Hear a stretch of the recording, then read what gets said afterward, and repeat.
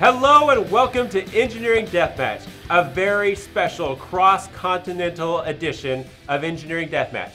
Today we have Daniel Dano Dibs from Sweden. Daniel, how you doing? Hey, John, doing well today, thank you. Hey, tell us a little bit about yourself, Daniel. Yeah, sure. So, my day job is that I'm a senior network architect, and I'm here to give Steve a good run for his money today, so we'll see what he's got today. So you say your day job like you might have a night job. Is there a night job that we should know about here at Engineering Deathmatch? I'm not sure you want to know about that job, so... Oh, we might have to dig into this later. Up next, we have Captain Steve McGarrett, Ocho Grosso. Steve, how are we doing? I'm doing good, Dan. How you doing today? Fantastic. Tell me a little bit about yourself other than being a character on Hawaii Five-0 today. Well, yeah, that's the highlight of my life. I am over-caffeinated senior network engineer. I'm here to see how many... Over-caffeinated senior network engineer. Anything, what do you think about Daniel? You think he's going to be a tough match for you today? Well, we'll see. I've had a lot of coffee, so we'll see how many typos I make. All right, you guys ready to hear the challenge? Hear the intro to the challenge? Yep. All right, here we go. iHeart Routers, a high-end woodworking tool supplier and cloud services provider, is having trouble routing their network. They've contracted you to troubleshoot and fix the issue. For your efforts, they will give you a beautifully crafted wooden mallard duck. All you have to do is use their tools to pull it out of the block of wood that they give you. Does that sound doable, guys? I want that duck. Sounds fun. All right. Well, you know, before we get started, in these boxes here, you guys are kind of looking a little bit Brady Bunch. Oh, no. We are not going to have Brady Bunch on Engineering Deathmatch. Absolutely not. I'm going to stop it right here. Let's go ahead and get moving on. Prizes for this episode have been provided by Skyline ATS. For information on technical training options, go to skyline-ats.com. For challenge details and solutions, go to engineeringdeathmatch.com/S1E3. All right, contestants. On your mark, get set, go. Kind of feel bad for iHeart Routers. Looks like they got a couple problems. Definitely looks like a challenging scenario here. Multiple VRFs, multiple routing protocols. I'm sure Dan is going to give me a run for my knowledge here. Being a CCIE and all, so we'll see how this goes. I think I'm definitely in trouble for this one. But we'll see what we can do.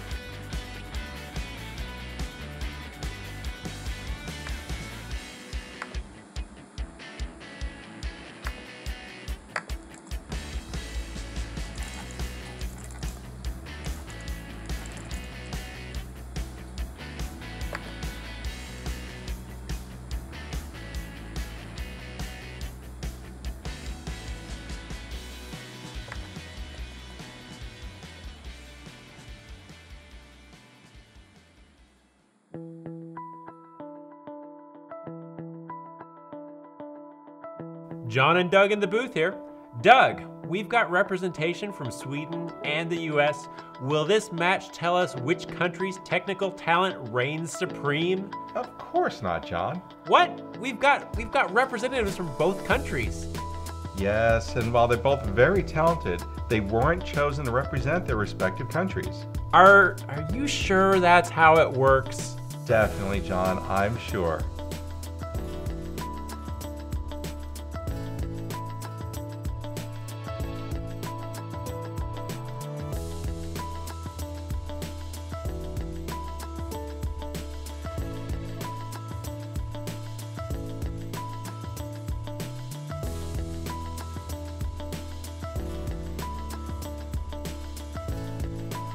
So Doug, you built out this challenge, so maybe you can go over some of the issues that our challengers are going to face while trying to complete it.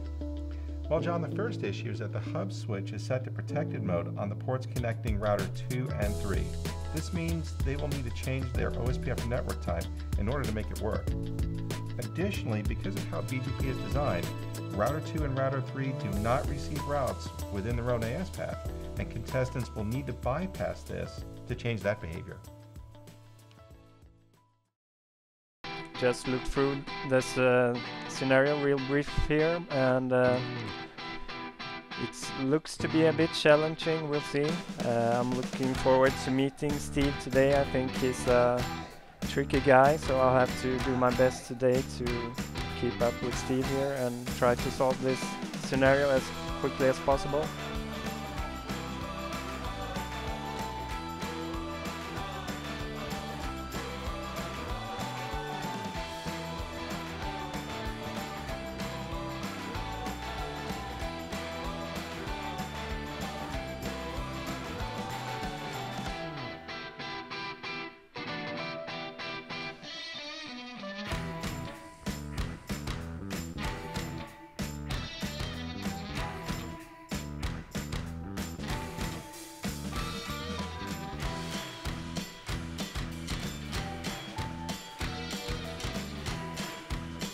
Okay, contestants, I'm sorry to interrupt your flow, but the director of IT at iHeart Routers has just contacted me and asked if you could, he knows what you're doing is important, but if you could also, he's about to go into a meeting with the CIO of iHeart Routers, and he needs to have all of the serial numbers and names of the devices that you guys are working on, those 4 devices.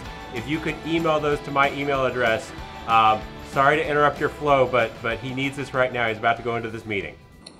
He's a needy guy, huh? Talk about a change of opinion. Yeah, real flip-flop. What'd you say earlier? Kind of feel bad for iHeart Routers. So which is it, Steve? While you think about it, Doug, can you give us an overview of how to fix the issues in this challenge? Well, John, they need to add the command IP OSPF network point to multipoint on all 3 routers. And then at the end of the BGP neighbor command on R2 and 3, that's where you need to add the allow as in keyword to make it all work.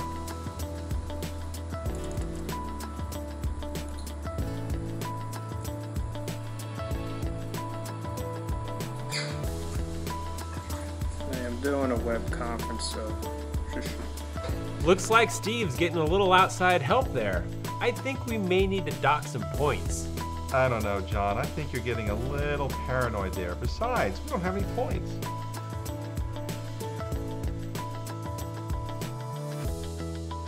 How you doing over there, Dan? Yeah, trying to figure this out.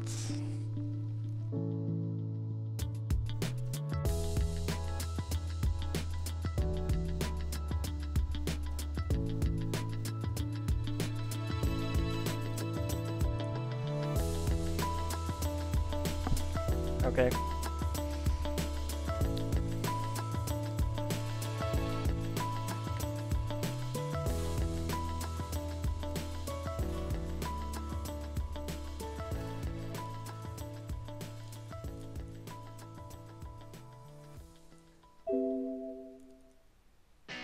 All right, looks like Daniel has the first part of the challenge. Now he just needs to tackle the second half. It kind of took a while to figure out that there was some kind of layer 2 trickery going on, so basically we had some kind of hub and spoke topology, so then it finally clicked that I needed to use the point to multipoint network type to get the /32 prefixes into the routing table and achieve my routing that way.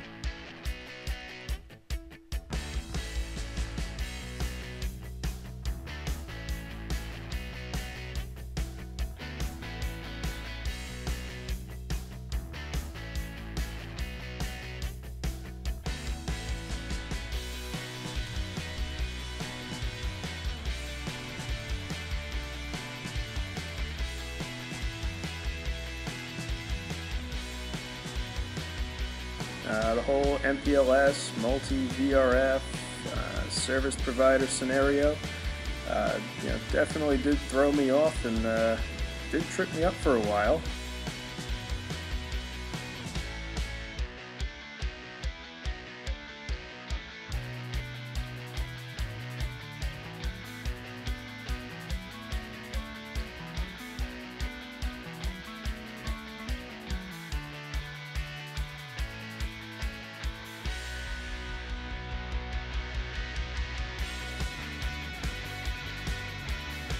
Let's switch over to Daniel, where he's posing a question to our demonic lab proctor, John Major.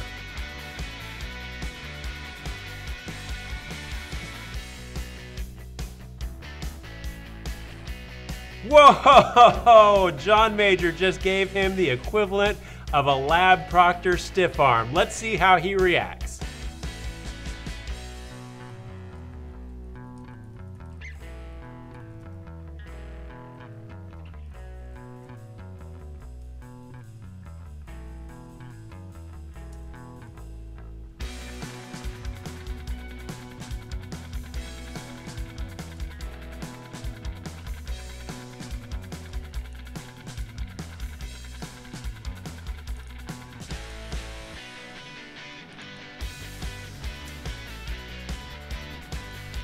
Okay, can you check my configuration? And we have a winner. Congratulations, Daniel. You're the winner of episode 3 of Engineering Deathmatch. We have a GoPro Hero 4 provided by Skyline, so congratulations. Thanks, John. I have to say there was quite a challenging lab. Yes, and while they're both very talented, sorry.